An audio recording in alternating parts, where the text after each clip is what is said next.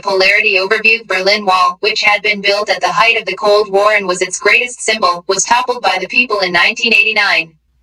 This dramatic event was followed by an equally dramatic and historic chain of events that led to the collapse of the Second World and the end of the Cold War. Germany, divided after the Second World War, was unified. One after another, the 8 East European countries that were part of the Soviet bloc replaced their communist governments in response to mass demonstrations. The Soviet Union stood by as the Cold War began to end, not by military means but as a result of mass actions by ordinary men and women.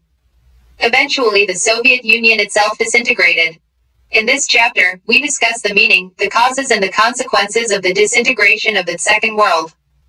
We also discuss what happened to that part of the world after the collapse of communist regimes and how India relates to these countries now.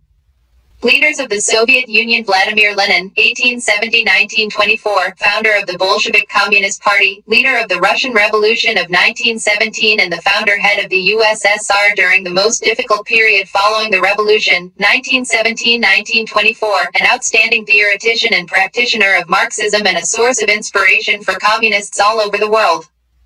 What was the Soviet system? The Union of Soviet Socialist Republics, USSR, came into being after the Socialist Revolution in Russia in 1917. The revolution was inspired by the ideals of socialism, as opposed to capitalism, and the need for an egalitarian society. This was perhaps the biggest attempt in human history to abolish the institution of private property and consciously design a society based on principles of equality. In doing so, the makers of the Soviet system gave primacy to the state and the institution of the party. The Soviet political system centered around the Communist Party, and no other political party or opposition was allowed. The economy was planned and controlled by the state. After the Second World War, the East European countries that the Soviet army had liberated from the fascist forces came under the control of the and the economic systems of all these countries were modeled after th. EUSSR. This group of countries was called the Second World or the Socialist Bloc. The Warsaw Pact, a military alliance, held them together. The USSR was the leader of the bloc. The Soviet Union became a great power after the Second World War. The Soviet economy was then more developed than the rest of the world except for the US. It had a complex communications network, vast energy resources including oil, iron and steel, machinery production, and a transport sector that connected its remotest areas with efficiency. It had a domestic consumer industry that produced everything from pins to cars, though their quality did not match that of the Western capitalist countries. The Soviet state ensured a minimum standard of living for all citizens, and the government subsidized basic necessities including health, education, childcare and other welfare schemes. There was no unemployment. State ownership was the dominant form of ownership. Land and productive assets were owned and controlled by the Soviet state. The Soviet system, however, became very bureaucratic and authoritarian, making life very difficult for its citizens. Lack of democracy and the absence of freedom of speech stifled people who often expressed their dissent in jokes and cartoons. Most of the institutions of the Soviet state needed reform. The one-party system represented by the Communist Party of the Soviet Union had tight control over all institutions and was unaccountable to the people. The party refused to recognize the urge of people in the 15 different republics that formed the Soviet Union to manage their own affairs, including their cultural affairs. Although, on paper, Russia was only one of the 15 republics that together constituted the USSR, in reality Russia dominated everything, and people from other regions felt neglected and often suppressed. In the arms race, the Soviet Union managed to match the US from time to time, but at great cost. The Soviet Union lagged behind the West in technology, infrastructure, e.g. transport, power, and most importantly, in fulfilling the political or economic aspirations of citizens. The Soviet invasion of Afghanistan in 1979 weakened the system even further. Though wages continued to grow, productivity and technology fell considerably behind that of the West. This led to shortages in all consumer goods. Food imports increased every year. The Soviet economy was faltering in the late 1970s and became stagnant. Joseph Stalin, 1879–1953, successor to Lenin and led the Soviet Union during its consolidation, 1924–53, began rapid industrialization and forcible collectivization of agriculture, credited with Soviet victory in the Second World War, held responsible for the Great Terror of the 1930s, authoritarian functioning and elimination of rivals within the party. Gorbachev and the disintegration. Mikhail Gorbachev, who had become General Secretary of the Communist Party of the Soviet Union in 1985, sought to reform the system. Reforms were necessary to keep the USSR abreast of the information and technological revolutions taking place in the West. However, Gorbachev's decision to normalize relations with the West and democratize and reform the Soviet Union had some other effects that neither he nor anyone else intended or anticipated. The people in the East European countries which were part of the Soviet bloc started to protest against their own governments and Soviet control. Unlike in the past, the Soviet Union, under Gorbachev, did not intervene when the disturbances occurred, and the communist regimes collapsed one after another. These developments were accompanied by a rapidly escalating crisis within the USSR that hastened its disintegration. Gorbachev initiated the policies of economic and political reform and democratization within the country. The reforms were opposed by leaders within the Communist Party. A coup took place in 1991 that was encouraged by Communist Party hardliners. The people had tasted freedom by then and did not want the old-style rule of the Communist Party. Boris Yeltsin emerged as a national hero in opposing this coup. The Russian Republic, where Yeltsin won a popular election, began to shake off centralized control. Power began to shift from the Soviet center to the republics, especially in the more Europeanized part of the Soviet Union, which saw themselves as sovereign states. The Central Asian republics did not ask for independence and wanted to remain with the Soviet Federation. In December 1991, under the leadership of Yeltsin, Russia, Ukraine and Belarus, three major republics of the USSR, declared the Soviet Union was disbanded. The Communist Party of the Soviet Union was banned. Capitalism and democracy were adopted as the basis for the post-Soviet republics. Nikita Khrushchev, 1894–1971, leader of the Soviet Union, 1953–64, denounced Stalin's leadership style and introduced some reforms in 1956, suggested peaceful coexistence with the West, involved in suppressing popular rebellion in Hungary and in the Cuban Missile Crisis. A Communist Party bureaucrat drives down from Moscow to a collective farm to register a potato harvest. "Comrade farmer, how has the harvest been this year?" the official asks. "Oh, by the grace of God, we had mountains of potatoes," answers the farmer. "But there is no God," counters the official. "Ha," says the farmer, "and there are no mountains of potatoes either." The Declaration on the Disintegration of the USSR and the formation of the Commonwealth of Independent States, CIS, came as a surprise to the other republics, especially to the Central Asian ones. The exclusion of these republics was an issue that was quickly solved by making them founding members of the CIS. Russia was now accepted as the successor state of the Soviet Union. It inherited the Soviet seat in the UN Security Council. Russia accepted all the international treaties and commitments of the Soviet Union. It took over as the only nuclear state of the post-Soviet space and carried out some nuclear disarmament measures with the US. The old Soviet Union was thus dead and buried. Leonid Brezhnev, 1906–82, leader of the Soviet Union, 1964–82, proposed Asian collective security system, associated with the détente phase in relations with the US, involved in suppressing a popular rebellion in Czechoslovakia and in invading Afghanistan. Why did the Soviet Union disintegrate? How did the second most powerful country in the world suddenly disintegrate? This is a question worth asking, not just to understand the Soviet Union and the end of communism, but also because it is not the first and may not be the last political system to collapse. While there are unique features of the Soviet collapse, there may be more general lessons to be drawn from this very important case. There is no doubt that and economic institutions, WHIC, failed to meet the aspirations of the people, were responsible for the collapse of the system. Economic stagnation for many years led to severe consumer shortages, and a large section of Soviet society began to doubt and question the system, and to do so openly. Why did the system become so weak, and why did the economy stagnate? The answer is partially clear. The Soviet economy used much of its resources in maintaining a nuclear and military arsenal and the development of its satellite states in Eastern Europe and within the Soviet system, the 5 Central Asian republics in particular. This led to a huge economic burden that the system could not cope with. At the same time, ordinary citizens became more knowledgeable about the economic advance of the West. They could see the disparities between their system and the systems of the West. After years of being told that the Soviet system was better than Western capitalism, the reality of its backwardness came as a political and psychological shock. The Soviet Union had become stagnant in an administrative and political sense as well. The Communist Party that had ruled the Soviet Union for over 70 years was not accountable to the people. Ordinary people were alienated by slow and stifling administration, rampant corruption, the inability of the system to correct mistakes it had made, the unwillingness to allow more openness in government, and the centralization of authority in a vast land. Worse still, the party bureaucrats gained more privileges than ordinary citizens. People did not identify with the system and with the rulers, and the government increasingly lost popular backing. Gorbachev's reforms promised to deal with these problems.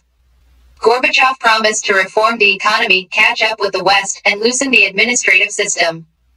You may wonder why the Soviet Union collapsed in spite of Gorbachev's accurate diagnosis of the problem and his attempt to implement reforms.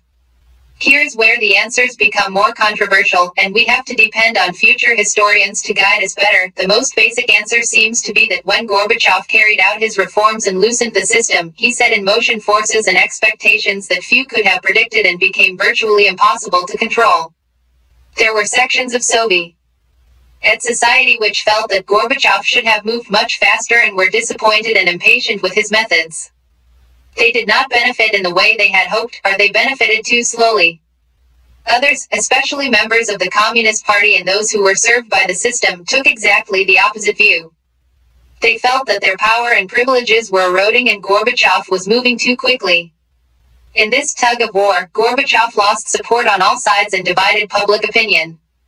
Even those who were with him became disillusioned as they felt that he did not adequately defend his own policies. All this might not have led to the collapse of the Soviet Union but for another development that surprised most observers and indeed many insiders.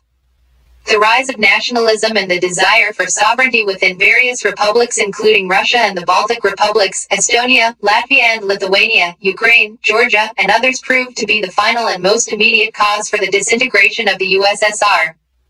Here again there are differing views. Mikhail Gorbachev, born 1931, last leader of the Soviet Union, 1985-91, introduced economic and political reform policies of perestroika, restructuring, and glasnost, openness, stopped the arms race with the US, withdrew Soviet troops from Afghanistan and Eastern Europe, helped in the unification of Germany, ended the Cold War, blamed for the disintegration of the Soviet Union. Boris Yeltsin, born 1931, the first elected president of Russia, 1991-1999, rose to power in the Communist Party and was made the mayor of Moscow by Gorbachev, later joined the critics of Gorbachev and left the Communist Party, led the protests against the Soviet regime in 1991, played a key role in dissolving the Soviet Union, blamed for hardships suffered by Russians in their transition from communism to capitalism. I am amazed. How could so many sensitive people all over the world admire a system like this? Timeline of disintegration of the Soviet Union. 1985 March, Mikhail Gorbachev elected as the General Secretary of the Communist Party of the Soviet Union, appoints Boris Yeltsin as the head of the Communist Party in Moscow, initiates a series of reforms in the Soviet Union. 1988, independence movement begins in Lithuania, later spreads to Estonia and Latvia.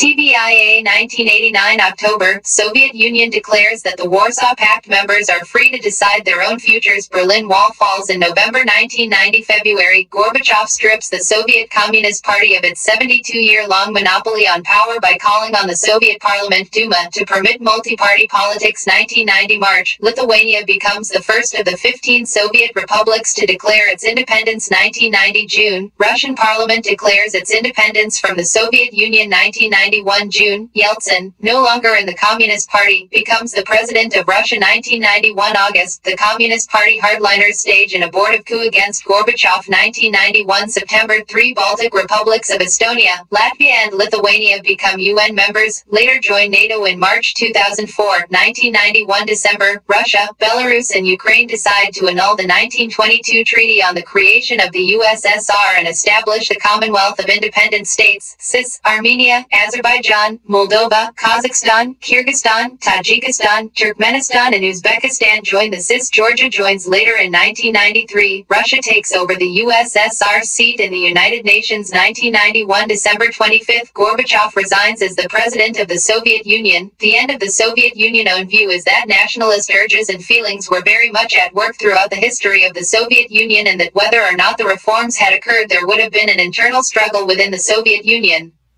This is a what-if of history, but surely it is not an unreasonable view given the size and diversity of the Soviet Union and its growing internal problems. Others think that Gorbachev's reforms speeded up and increased nationalist dissatisfaction to the point that the government and rulers could not control it. Ironically, during the Cold War many thought that nationalist unrest would be strongest in the Central Asian republics given their ethnic and religious differences with the rest of the Soviet Union and their economic backwardness. However, as things turned out, nationalist dissatisfaction with the Soviet Union was strongest in the more European and prosperous part, in Russia and the Baltic areas as well as Ukraine and Georgia. Ordinary people here felt alienated from the Central Asians and from each other and concluded also that they were paying too high an within the Soviet Union. Consequences of disintegration. The collapse of the Second World of the Soviet Union and the socialist systems in Eastern Europe had profound consequences for world politics. Let us note here 3 broad kinds of enduring changes that resulted from it. Each of these had a number of effects that we cannot list here. First of all, it meant the end of Cold War confrontations. The ideological dispute over whether the socialist system would beat the capitalist system was not an issue anymore. Since this dispute had engaged the military of the two blocs, had triggered a massive arms race and accumulation of nuclear weapons, and had led to the existence of military blocs, the end of the confrontation demanded an end to this arms race and a possible new peace. Second, power relations in world politics changed and, therefore, the relative influence of ideas and institutions also changed. The end of the Cold War left open only 2 possibilities: either the remaining superpower would dominate and create a unipolar system, or different countries or groups of countries could become important players in the international system, thereby bringing in a multipolar system where no one power could dominate. As it turned out, the US became the sole superpower. Backed by the power and prestige of the US, the capitalist economy was now the dominant economic system internationally. Institutions like the World Bank and International Monetary Fund became powerful advisors to all these countries since they gave them loans for their transitions to capitalism. Politically, the notion of liberal democracy emerged as the best way to organize political life. Third, the end of the Soviet bloc meant the emergence of many new countries. All these countries had their own independent aspirations and choices. Some of them, especially the Baltic and East European states, wanted to join the European Union and become part of the North Atlantic Treaty Organization, NATO. The Central Asian countries wanted to take advantage of their geographical location and continue their close ties with Russia and also to establish ties with the West, the US, China and others. Thus, the international system saw many new players emerge, each with its own identity, interests, and economic and political difficulties. It is to these issues that we now turn. Shock therapy in post-communist regimes. The collapse of communism was followed in most of these countries by a painful process of transition from an authoritarian socialist system to a democratic capitalist system. The model of transition in Russia, Central Asia and East Europe that was influenced by the World Bank and the IMF came to be known as shock therapy. Shock therapy varied in intensity and speed amongst the former Second World countries, but its direction and features were quite similar. Each of these countries was required to make a total shift to a capitalist economy, which meant rooting out completely any structures evolved during the Soviet period. Above all, it meant that private ownership was to be the dominant pattern of ownership of property. Privatization of state assets and corporate ownership patterns were to be immediately brought in. Collective farms were to be replaced by private farming and capitalism in agriculture. This transition ruled out any alternate or third way, other than state-controlled socialism or capitalism. Shock therapy also involved a drastic change in the external orientation of these economies. Development was now envisaged through more trade, and thus a sudden and complete switch to free trade was considered essential. The free trade regime and foreign direct investment, FDI, were to be the main engines of change. This also involved openness to foreign investment, financial opening up or deregulation, and currency convertibility. Finally, the transition also involved a breakup of the existing trade alliances among the countries of the Soviet bloc. Each state from this bloc was now linked directly to the West and not to each other in the region. These states were thus to be gradually absorbed into the Western economic system. The Western capitalist states now became the leaders and thus guided and controlled the development of the region through various agencies and organizations. I heard someone say, the end of the Soviet Union does not mean the end of socialism. Is that possible? Courtesy of the University of Texas Libraries, the University of Texas at Austin, Political Map of the Commonwealth of Independent States, 1997. Locate the Central Asian republics on the map. Consequences of shock therapy. The shock therapy administered in the 1990s did not lead the people into the promised utopia of mass consumption. Generally, it brought ruin to the economies and disaster upon the people of the entire region. In Russia, the large state-controlled industrial complex almost collapsed, as about 90% of its industries were put up for sale to private individuals and companies. Since the restructuring was carried out through market forces and not by government-directed industrial policies, it led to the virtual disappearance of entire industries.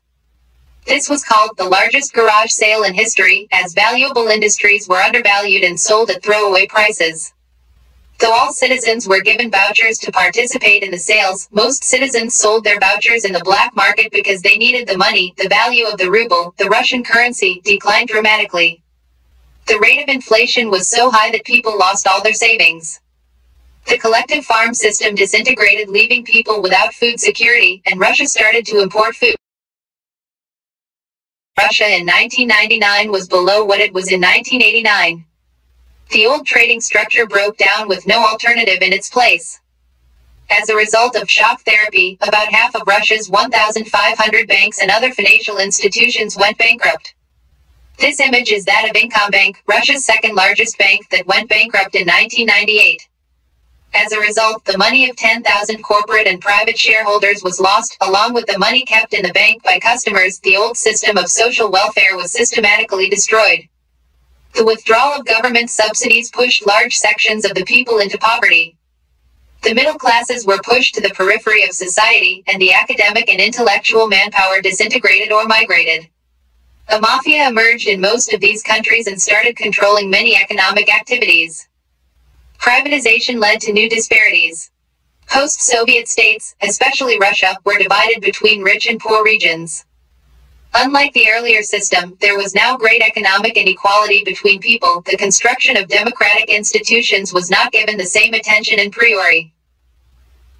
As the demands of economic transformation. The constitutions of all these countries were drafted in a hurry, and most, including Russia, had a strong executive president with the widest possible powers that rendered elected parliaments relatively weak. In Central Asia, the presidents had great powers, and several of them became very authoritarian. For example, the presidents of Turkmenistan and Uzbekistan appointed themselves to power first for 10 years and then extended it for another 10 years. They allowed no dissent or opposition. A judicial culture and independence of the judiciary was yet to be established in most of these countries. Most of these economies, especially Russia, started reviving in 2000, 10 years after their independence. The reason for the revival for most of their economies was the export of natural resources like oil, natural gas and minerals. Azerbaijan, Kazakhstan, Russia, Turkmenistan and Uzbekistan are major oil and gas producers. Other countries have gained because of the oil pipelines that cross their territories for which they get rent. Some amount of manufacturing has restarted. I can see the shock.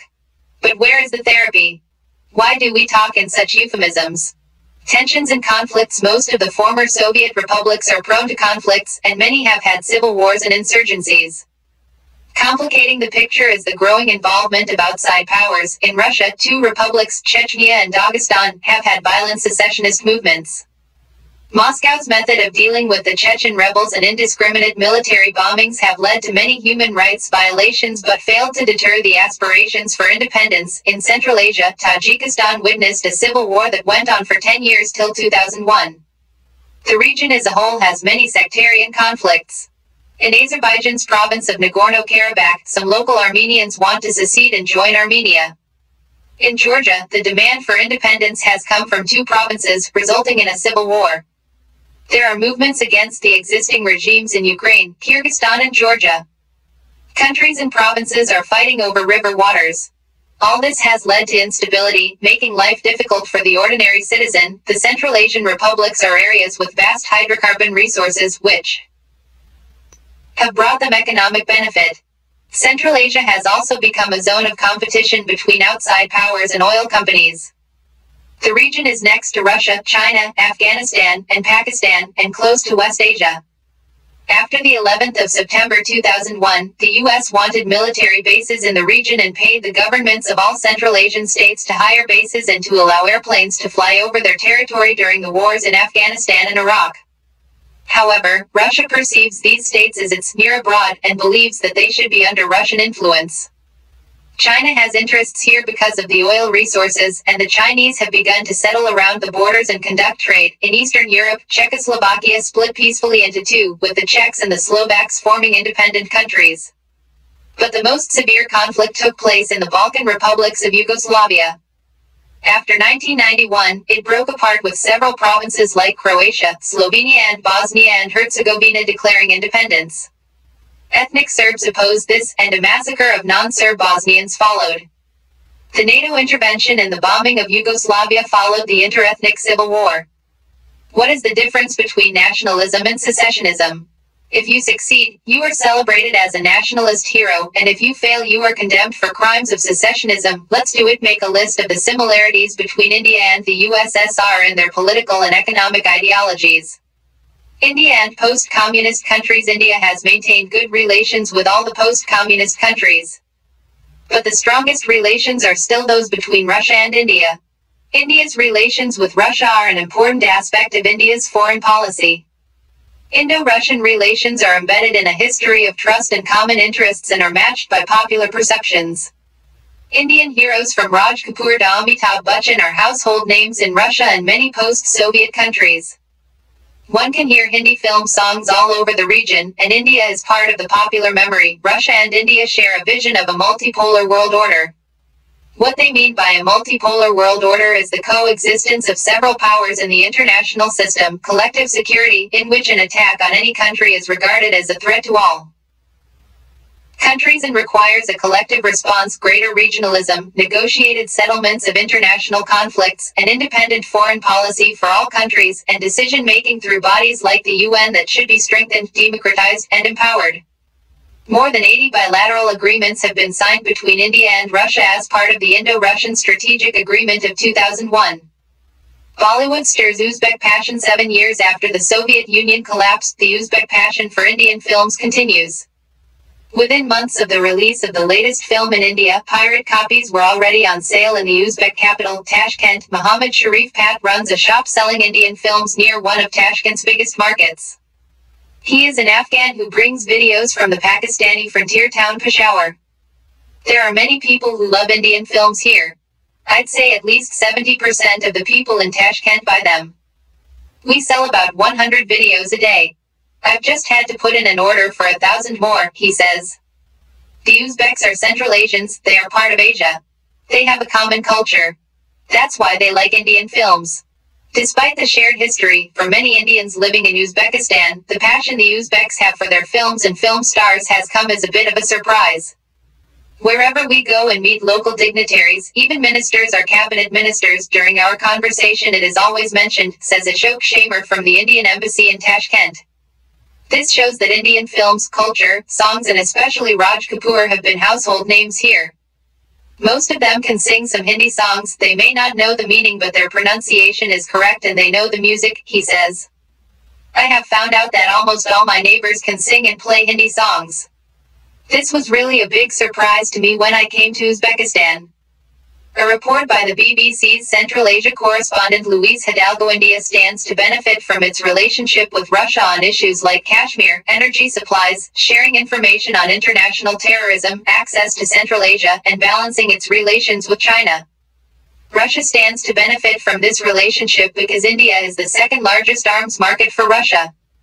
The Indian military gets most of its hardware from Russia. Since India is an oil-importing nation, Russia is important to India and has repeatedly come to the assistance of India during its oil crises. India is seeking to increase its energy imports from Russia and the republics of Kazakhstan and Turkmenistan. Cooperation with these republics includes partnership and investment in oil fields. Russia is important for India's nuclear energy plans and assisted India's space industry by giving, for example, the cryogenic rocket when India needed it. Russia and India have collaborated on various scientific projects. Flashback: India and the USSR. During the Cold War era, India and the USSR enjoyed a special relationship which led critics to say that India was part of the Soviet camp. It was a multi-dimensional relationship. Economic: the Soviet Union assisted India's public sector companies at a time when such assistance was difficult to get. It gave aid and technical assistance for steel plants like Bhilai, Bokhara, Visakhapatnam, and machinery plants like Bharat Heavy Electricals Limited, etc. The Soviet Union accepted Indian currency for trade when India was short of foreign exchange. Political: on the Kashmir issue in the UN. It also supported India during its major conflicts, especially during the war with Pakistan in 1971. India too supported Soviet foreign policy in some crucial but indirect ways. Military: India received most of its military hardware from the Soviet Union at a time when few other countries were willing to part with military technologies. The Soviet Union entered into various agreements allowing India to jointly produce military equipment. Culture: Hindi films and Indian culture were popular in the Soviet Union.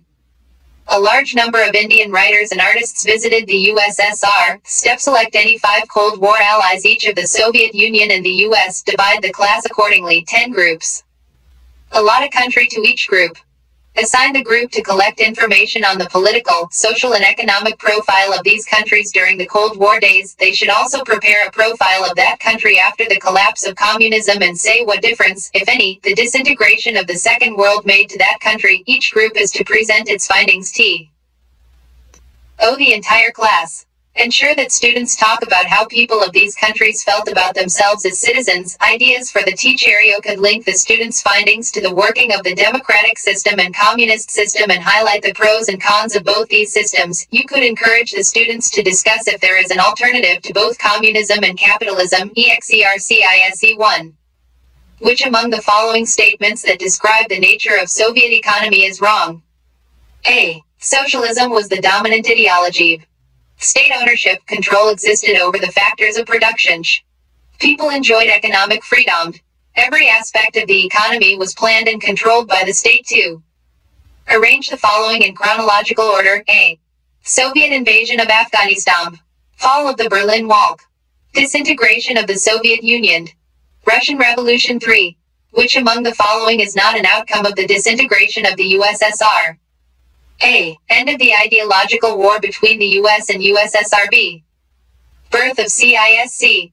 Change in the balance of power in the world ordered. Crises in the Middle East. 4. Match the following. Mikhail Gorbachev. A. Successor of USSR. Shock therapy. B. Military pact. Russia. C. Introduced reforms. Boris Yeltsin. D. Economic model. Warsaw. E. President of Russia. 5. Fill in the blanks. A. The Soviet political system was based on blank ideology. B. Blank was the military alliance started by the USSR. C. Blank party dominated the Soviet Union's political system. D. Blank initiated the reforms in the USSR in 1985. E. The fall of the blank symbolized the end of the Cold War. 6. Mention any 3 features that distinguish the Soviet economy from that of a capitalist country like the US. 7. What were the factors that forced Gorbachev to initiate the reforms in the USSR? 8. What were the major consequences of the disintegration of the Soviet Union for countries like India? 9. What was shock therapy?